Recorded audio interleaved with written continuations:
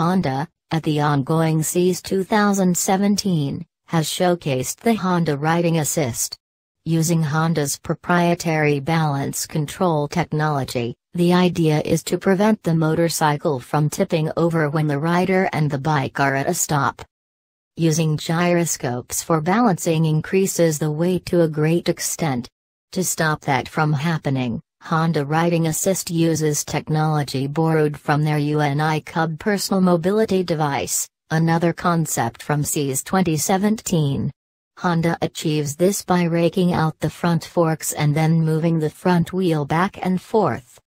That's not all, Honda Riding Assist has a very cool follow the rider function, where the bike will literally follow you while you are walking away from it. The motorcycle itself can be traced to the Honda NC750 platform, which is used in their adventure tourer range. This self-balancing technology will be a boon for shorter riders at traffic lights. Balancing adventure tourers, which usually have a pretty high seat height, will be a piece of cake. For more updates, subscribe MotoGuru.